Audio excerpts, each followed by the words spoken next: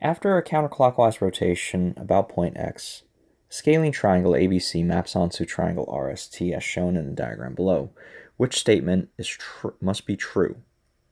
So when we are rotating something, the orientation, the side lengths, and the angle measures, individual angle measures, will not change. So all the corresponding angle measures, all the corresponding side lengths, the orientation, whether the triangle or polygon is drawn in a clockwise or counterclockwise orientation, all of that remains the same. So which of these must be true? Let's go down the options here. Angle A is congruent to angle R. So when we rotate this, you can even see, just based upon the notation, that ABC maps onto triangle RST, right? So A maps onto R. This is correct.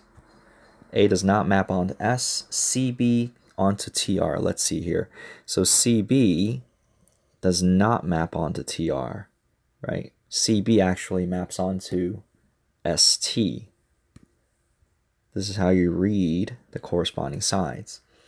And CA corresponds with TS. CA, so these lengths here, CA, does not correspond with TS, but rather corresponds with TR instead.